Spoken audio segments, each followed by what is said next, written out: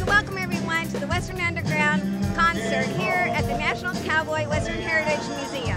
Western Underground is the band that Chris Ledoux formed, I believe in 1989, and that's what most people remember and have seen in concert. You're on stage singing the music that you grew up singing in your truck as a kid, right? And now you're on stage with the band that created the music.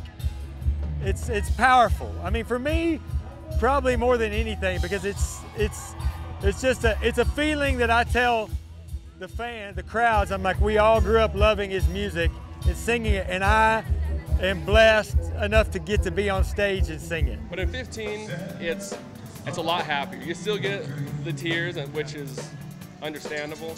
But for the most part, it's great. I love my job. I love the fans that we've known for years, the new fans, hanging out with these clowns on stage. Right? It's a lot of fun.